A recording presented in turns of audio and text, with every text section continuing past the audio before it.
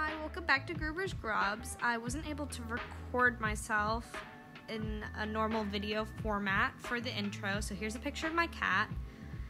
Today we're going to be making peppermint patties, which I didn't realize you could make yourself, but I guess you can. So, like always, here are the ingredients, and let's get started.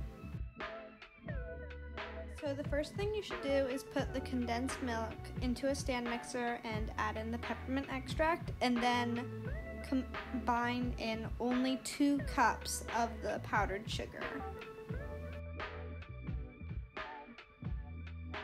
Once you get all that in the stand mixer, put it on a low setting and allow it to blend. This is what it looked like after a minute.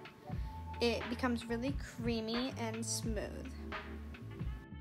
So once you reach this consistency, you need to add in the other 2 cups of powdered sugar.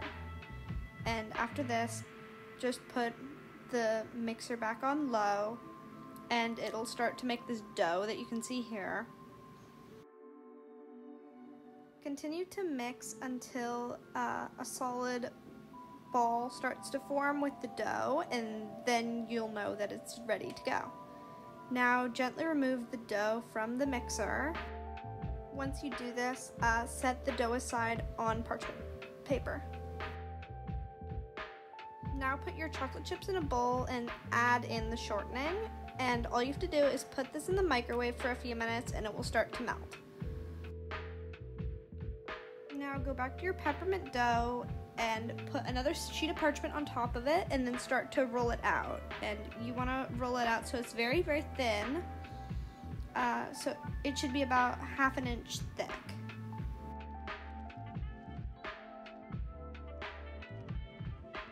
The dough is pretty stiff and it took a while to roll it out this thin, but just persevere and eventually it should look something like this. Now get another sheet of parchment so you can roll out the little the patties themselves. And I just broke a little piece off of the dough, the large sheet of dough, and then rolled it into a circle and then squished the circle to make the little patties. And I just did this multiple times until I had basically no dough left. And here, some of them looked kind of strange at the end because the dough was drying, but that's it. And then all you have to do is add your melted chocolate on top. And once you do that, this takes a really long time and it's pretty messy, I'll say that.